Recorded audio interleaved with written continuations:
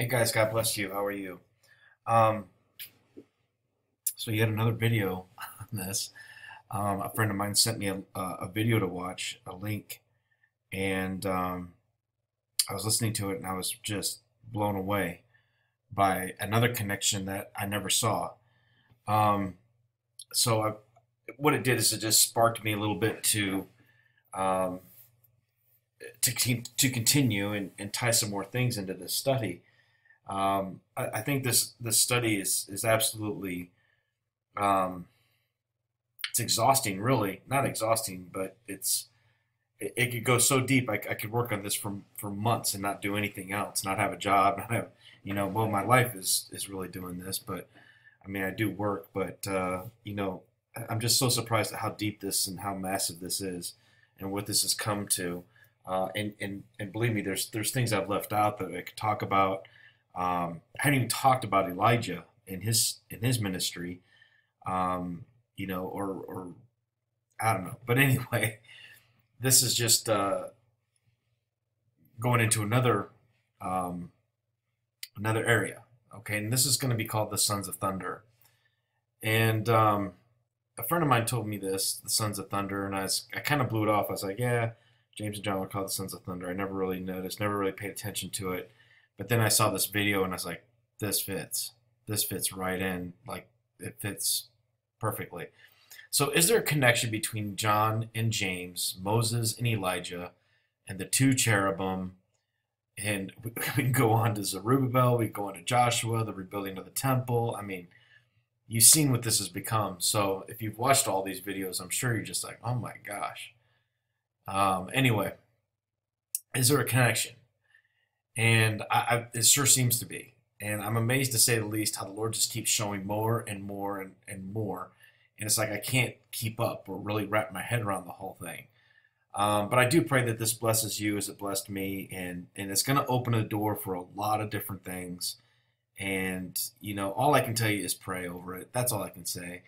I'm confident with what the Lord has shown me, and I pray that you will pray over it and not just take my word for it, but study yourself and see where it takes you if you're interested, obviously. So anyway, okay. So in Mark 3:17, we hear James, the son of Zebedee, and John, the brother of James, um, surnamed Boanerges, whatever that word is. We're going to just leave it as that, and which is the sons of thunder. So, what does this mean? How can this mean anything really special? What is this really talking about? I want to also say that some say that James and John were twin brothers, although I haven't found much really to support that yet. But I'll just throw that out there, that there is word that they were twin brothers. So let's look at this word. And I use this group called Abraham Productions for 90% of my word studies. I'm just going to throw it up here real quick what they look like. This is their website here, Abraham Productions. This is who I use mostly. They break it down completely. The feminine, the masculine, adjectives, nouns, pronoun. I mean, all this stuff. And just, this is a short one. This is just James right here. But, I mean, I've seen pages upon pages for just one name and different meanings. But it's a great site. That's what I used, and I just wanted to show you that real quick for where I got these clips from, and most of the clips that you've seen before. So when you look at that Boanerges, it occurs only once in the Bible. It's only mentioned where we just talked about this verse right here, the sons of thunder, and it explains that the word thunder, the state of one struck with thunder, astonishment. Okay. Key word is astonishment, and we'll talk about that there in a little bit. But it kind of goes on, and what they'll do is they find all these different little, meanings and different, Latins and Greeks and everything else. But I just want to go over this real quick, as I thought this was real interesting. The second part looks like it has to do with the word energy. All right, hence the word energy, Latin energia. Obviously, the name is a compound, so sure enough, the word, all kinds of different compounds, meaning essentially weariness of the body, mind, lack of energy resulting from fatigue. And I know my friend will find this really interesting because he's always exhausted. But anyway, I thought that was kind of neat. But it goes on, and I want to cut up here real quick too. This also means a bellowing, like an ox, and that was the first part we saw right here. To act like oxen, they act like oxen, and to cry out, shout, cry, meaning both to shout and cry. Ox or bull, the Greek word for ox or bull, ergo, and it goes on, the sound a cow makes. Okay, so that's interesting for a couple different reasons. Okay, and the first reason is it really struck a chord with me because it brought to remembrance something that I had looked at, and I totally forgot about it. But when we go back to this verse in Ezekiel 10, it's talking about the faces of the cherubim. Okay, and it says, and as for the wheels, it was cried unto them in my hearing, O wheel. And then every one had four faces. And we talked about these four faces: the ox, the lion, the eagle, and the man. And here it says, and I had to read this a couple of times. I'm like, what am I reading here? Okay, so the first face was that of a cherub. The second face was the man. Third face is of a lion and the eagle. And I was like, well, where's the ox? The ox one's missing. And I go back up here and I'm like, the face of a cherub is here instead of ox. So in a sense, what this verse is saying is the face of the ox is the face of a cherub. And I was like, well, what in the world does this mean?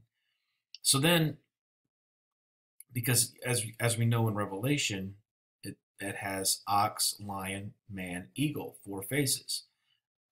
Here's just a quick picture of this, these four faces, and there's different ones here, you know, kind of goofy, not goofy, I guess, but you know, you got different faces and whatnot. Now, the Holy Spirit just hit me with something as I was speaking this that I didn't put in the study. And I just want you to think about that. Satan, who is a fallen cherub, is talked about in all these contexts. And all of them except for this one, I believe, the eagle. Okay? Now let me, since I'm just discovering this here, and I'm kind of bewildered here. He seeks about on the earth as a roaring lion for whom he may devour. Okay, he will be laid out like a man for all the nations to behold.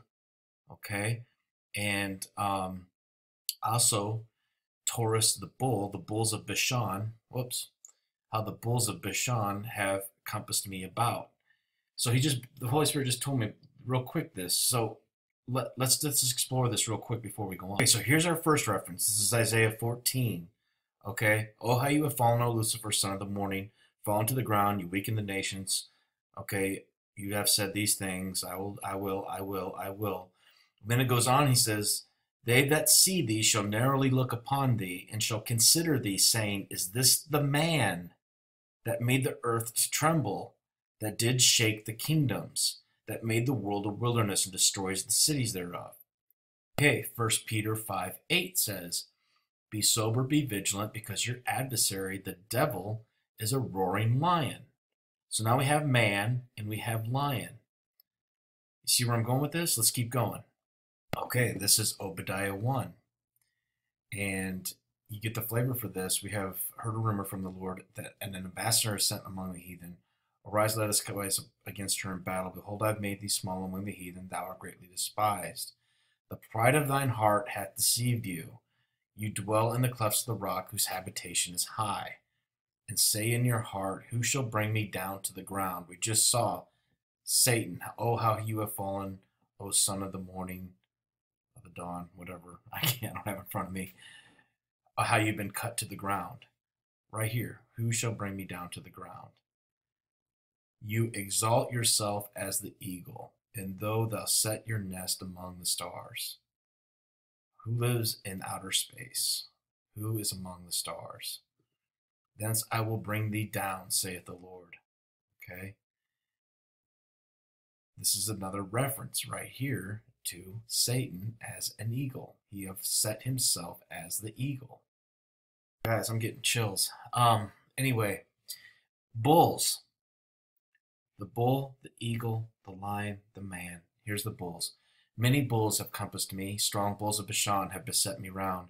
They gape at me with their mouths as a raving and roaring lion. This is Jesus Christ on the cross, talking about what he's seen. Um, and You can take your time and look at this. Now, I got a confirmation for this because I was having a hard time wondering what is going on here. So we have the bull. Okay, now let's look at this. Check this out. So um, we have Red Bulls. All right, Red Bull gives you wings. Red Bull. Everyone knows the Red Bull commercial. Red Bull gives you wings. Who's the famous Red Bull? Michael Jordan. Michael Jordan, number 23, the famous for the Chicago Bulls. Okay, this is all connected to when Michael stands up, the day of the Lord. I wish I had the Bulls, Chicago Bulls emblem on here.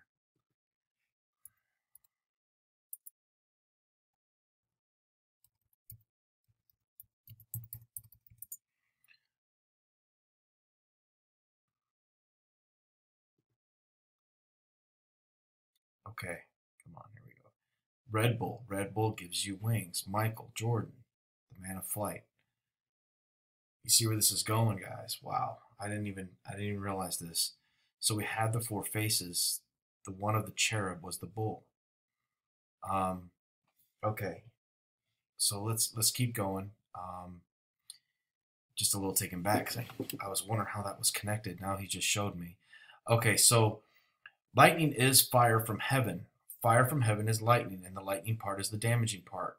All visible lightning comes with an audible thunder, but not all audible thunder comes with lightning. Okay, he kind of goes on. This guy, he doesn't connect the sons of thunder to James and John essentially as calling down fire. He calls it satire essentially. I disagree. Okay, and you make that call as we keep going here. But so we have the sons of thunder. We have that name. The only person to call down thunder and or fire from heaven was Elijah. However, we also know that Moses, with his staff, also during the plagues had fire, hellfire come down. So he also did miracles as well. So I think this is kind of false in how it's worded, but he directly called it down. And you can look at the 50 men and the captain coming to Elijah in the mountain. I believe it's in 2 Kings. I'm not sure what chapter 5 maybe. So it doesn't take much searching in the Bible to know that both Moses and Elijah are connected to lightning, thunder, and fire. This also has to do with angelic appearances and supernatural wins over in battle, and of course judgment at the end of the world. But all that's connected. All these things are connected. The supernatural fighting, the angelic appearances, all these things. And so when the Lamb opened one of the seals, I turned and I heard the noise of thunder, and one of the beasts was saying, "Come and see." So when it spoke in this noise of thunder, and they wanted to be the sons of thunder. Now, God goes on to tell them essentially, we'll get into that. Let's go on real quick. Let's take a look. We'll come back to it in a little bit. I won't forget it. Okay. Okay. Um, so James and John are in Samaria. Okay, and essentially they're trying to win the locals over for Jesus Christ, and Samaritans have kind of refused him because Jesus has set his eyes towards Jerusalem, and the Samaritans think, well, he's you can draw your own conclusions. Some people think that Jesus had a set sight on Jerusalem to go do what he had to go do there, but in reality, the payment was for everybody. Um, it's almost like they had like Jesus' mission focus changed, and so James and John are like, well, do you want us to call down fire from heaven and consume them, as Elias did? So let's just read it real quick. So and sent messengers before his face, and they went and entered into a village in the Samaritans to make ready for him. And they did not receive him because his face as though it was towards Jerusalem. Okay, and I think that's Jesus changing his focus. He changed gears. And when the disciples James and John saw this, that they weren't receiving him, they said, "Lord, will thou that we command fire to come down from heaven and consume them, even as Elias did?" And what they didn't realize was Elias was doing this for God's glory, not as punishment, but it was a time of cleansing. It was a time of, hey, either you're with me or you're against me type of thing. And it's going to be the same way at the end of days. So anyway, Jesus turned and rebuked them and said, this is very, very interesting. You know not what manner of spirit you are of. What does that mean? In other words, if we were to say this in plain English, you do not know what kind of spirit you are. And I find that very, very interesting, considering the cherubim, considering the faces of the cherubim. Jesus is telling them, you don't know what kind of spirit you are. What an odd thing to say. He could have said anything. He could have said, you have no idea what you're thinking. You have no idea what you're doing. You don't know what my plan is. You have no idea what these people's hearts are. But he says this. Why on earth would he say this? The Son of Man has come not to destroy men's lives. And this is exactly what Elijah did back with the 50-50, the 50 and the captain. He didn't come to destroy him, all right, but to save him. But they were going to destroy him, so he's like, you're going to go. But to save them. And then they went to another village. I find this very, very interesting.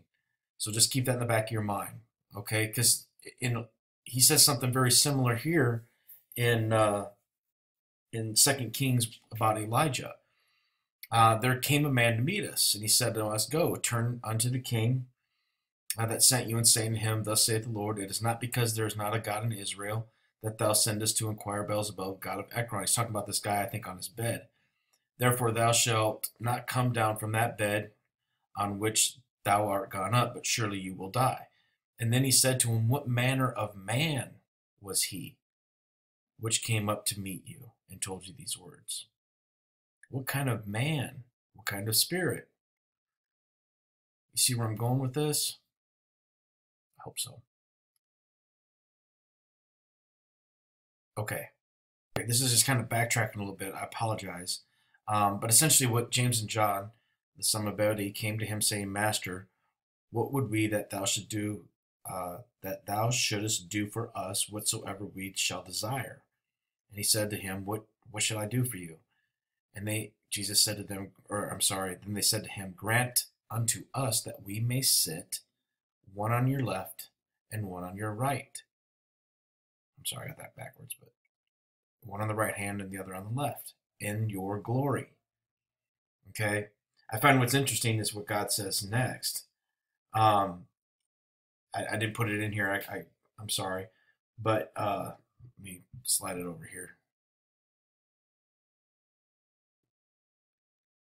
And he said, okay, you don't know what you're asking. First thing he says, you don't know what you're asking. Why would he say that?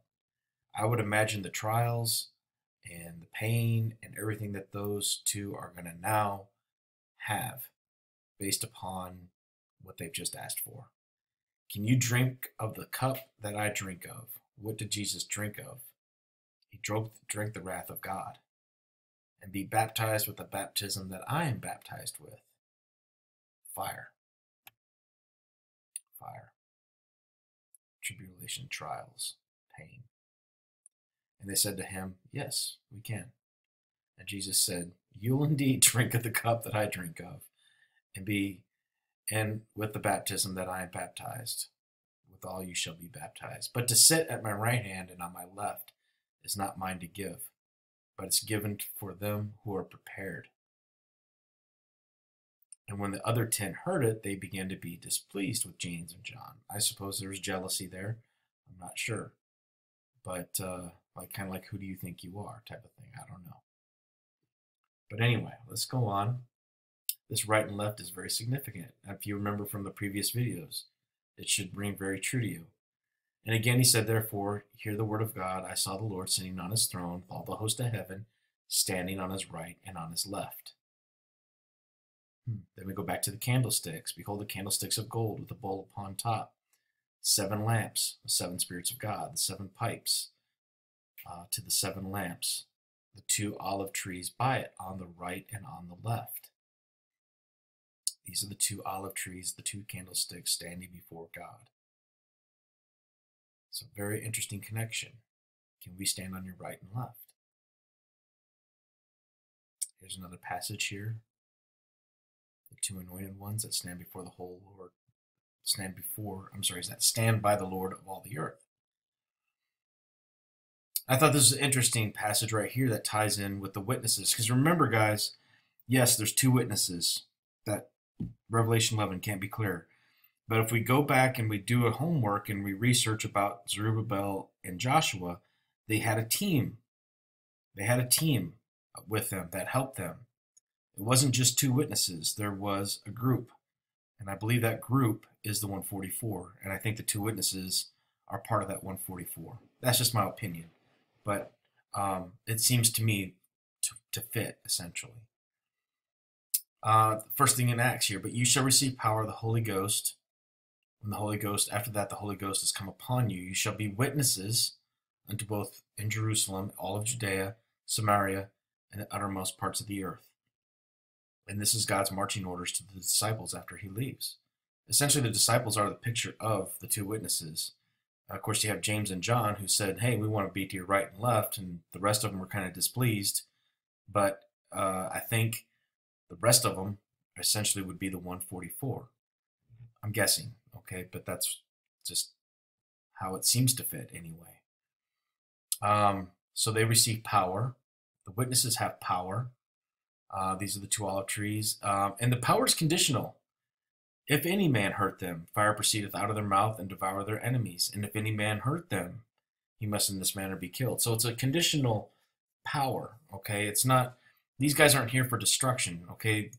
They're here to finalize God's plan for redemption before the great destruction comes, before Satan is cast to the earth to destroy it, all right? Essentially to set it. I think this right here is the remnant, the two witnesses, their marching orders. 70 weeks are determined upon thy people and upon thy holy city. Finish the transgression, make an end to sin, make reconciliation for iniquity, and bring in everlasting righteousness, and to seal up the vision and prophecy, and to anoint them the most holy. If I were to say that the witnesses have a mission, that's it right here. Okay, in closing, I would say this. And this is going to get kind of crazy, so just bear with me. And I'm glad the Lord showed me that stuff when he did, because it makes a lot more sense now. We have connections here that cannot be ignored, and explaining why they are connected is a very even more different story. We have shown that Moses and Elijah are indeed the two witnesses. I think that's evident by chapter 4 in Micah, I believe. And I'll just go there real quick. Malachi chapter 4. I mean, it's pretty clear. And with all the branch recognition, and the beautiful references that we've had. Remember the law remember the law and of the prophets. He says, I remember Moses. Remember, I'll send you Elijah before the great and terrible day of the Lord. Okay, so that's pretty obvious that those two are the witnesses. And with everything else, I think we've shown that. Although there's a short chapter about these two in Revelation, we learn much more about their ministries that they had, and also the work with the building of the second temple with Zerubbabel and Joshua, which I believe paint the picture of the work that will be done. This shows us the rebuilding of God's people. Remember, the temple is the people, it's the body. Through the foundation of Jesus Christ, the cornerstone. It's going to have to be torn down and rebuilt, okay? And it's going to have the foundation of Jesus Christ, the cornerstone of truth, the cornerstone of everything. People will see how they were deceived on the day, on these cataclysmic events when these things happen, and people will see, their eyes will be opened. God will open their eyes, and they're going to be hungry for the truth. They're going to be wanting to know what happened. Is heaven real? Is God real? Are all these things really true? And I think that's the witnesses' mission statement, to build them from ground up, just like we were built from the ground up, showing us the truth. Some things will come quickly to some, and I think some will be harder to accept, but also a lot's going to be happening on the earth, so it's going to be, for lack of better words, in their face. let's see. So they will learn truth completely and serve God with all of their hearts, because they're going to know it's true. They're going to know at this point, you know, His redemption is true. His will is going to be in my life.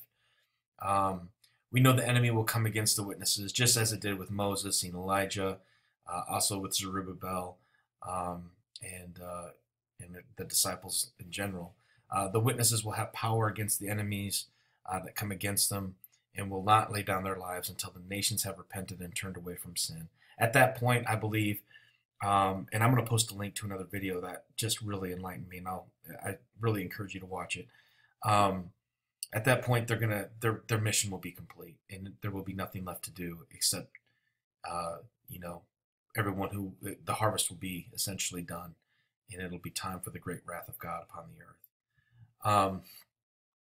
We also see the two witnesses as cherubim. Okay, that's definitely evident. We did a whole video on that. That cannot be refuted. I believe it's definitely connected to James and John. And so how does all this mean?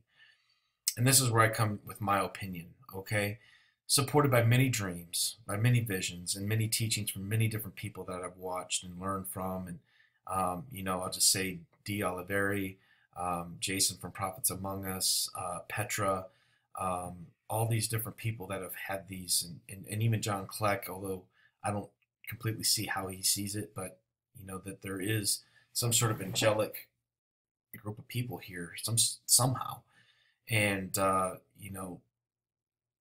just a lot of different people that have had these, dreams, visions, and teachings. I'm going to make a careful statement that our eternal spirit can be used by God many different times. And that might say, like, well, that's reincarnation or incarnation. You call it what you want. First off, it was the Roman Catholic Church that took that word and said, you will not use this in throughout the Bible and this and that. But there's evidence of it in the Bible. There's evidence of it everywhere in the Bible. And we've talked about that in the previous videos. We walk around this planet in flesh. It's a suit for an eternal spirit. It's no real surprise that Satan has cloned his seed. Okay. And that's evident in the wheat and the tares. He's taken flesh and manipulated flesh like beyond what we can really. Yeah, he's like a friend of mine told me one time. Satan's like a mad scientist, and that's exactly what he is. He's a mad scientist. He takes our DNA and he stretches it and he changes it and he manipulates it into animals, into half human, half animal, pig. You name the combination, essentially. Or he'll find some sort of chemicals or some sort of technology to destroy it. I mean, it's been a constant battle with this guy who is messing with our flesh, but that's all he can mess with. That's all he can mess with is the flesh. Anyway, so Satan has cloned his seed. Would he have done this to counter God's move for the influx of the spirits of old? Think about that for a minute. That Jesus would send in the latter days? Does that make sense? Who do you think lives inside those clones? It's fallen ones. It's fallen angels. Okay? Do you think God has the same plan? I'll send this angel in the flesh to the earth. Yes, they will have to go through the same things of the flesh that everyone else does. But if they walk in the spirit and walk in me, then I will show them these things to teach, to, or have dreams or whatever their gift is. Something to consider. Definitely something to consider. Did the Lord do something similar? And I think that what I just explained is what he's done. Does Satan copy God? Of course he does. If God has a plan, Satan's going to copy it somehow. These are questions that you should take to the Lord. I know it's difficult to think about the possibility and to swallow some of this information, that some of us could be spirits of old. It's a pretty bold claim, and it goes against everything that we were taught in Sunday school and church. But remember what the Lord said to James and John. You know not matter what spirit you are. What a very odd thing to say. Something you should definitely key in on. Elijah and Moses will come before the day of the Lord. Do you think the disciples, James and John, may have thought that they were in the last days at the time when Jesus walked the earth and that the kingdom was going to be restored right there in their lifetime. I know that it was even asked by Peter or somebody, right? If so, do you think that they may have thought they were Moses and Elijah? And Jesus rebuked them and saying, "You don't even know who you are. You need to just be quiet until I show you." And I believe he showed this guy. And I'll tell you why. Because the angel he's speaking to says this. This is John, Revelation 10:10. Sorry, 10:11. And he said unto me, "You must prophesy again before many peoples, nations, tongues, and kings." John got this revelation on the island of Patmos. He left that island, walked off the island, essentially. The king that put him there, or the Caesar that put him there, ended up dying, and he left. And he went to die to be an old man. He never did prophesy again to many peoples, nations, tongues, and kings. I believe this is yet to be fulfilled.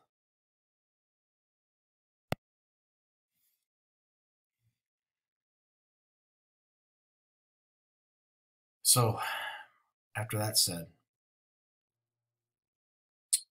we know that John, I think, knew. I think John had a clue of what was going on. Now, I find the faces of cherubim much more interesting than before. And we notice that with Satan, how he was portrayed as the bull, the coming judge, okay? Or God's the judge, but the bull's going to be used. It's going to be the tool. The lion, the man, he had all of them. And when he's cast down to the ground like a man, I often wonder if God is going to make him put on flesh. I often wonder if God's going to make him put on flesh. I think that's a very interesting statement. And if he does, how awesome that will be to look down at him as a man. Anyway, we tied them to creation, which I think is still, we talked about how Noah and the ark and the fowls of the air, the beasts of the earth, all those things. We talked about creation before and how the animals reflected that. And I still think that's what he's talking about. But I think we just peeled back another layer.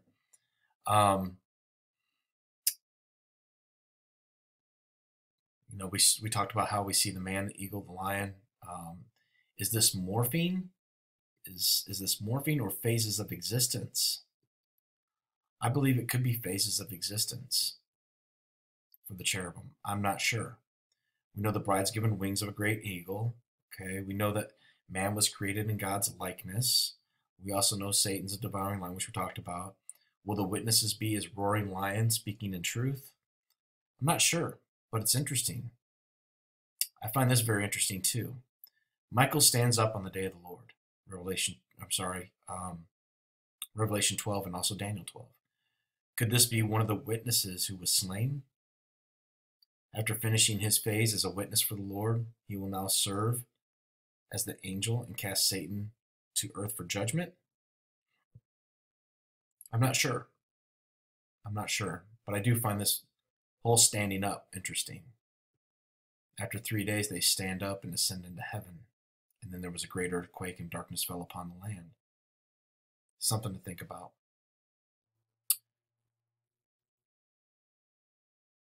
And here's the witness statement. 70 weeks are determined upon thy people to finish thy transgression, to make an end of sin, reconciliation for iniquity, bring in everlasting righteousness, seal up division and prophecy. I believe that's Revelations. And to anoint the most holy. These are things to consider. I do not necessarily embrace all of them, of what I stated, but I did feel led about it. These words must be prayed over and studied for yourself. I'm going to continue to explore this topic and put forth anything new he shows me. I will leave you with these words. Behold, I will do a new thing. Now it shall spring forth. Shall you not know? God bless you guys. Thanks for watching. Have a wonderful day.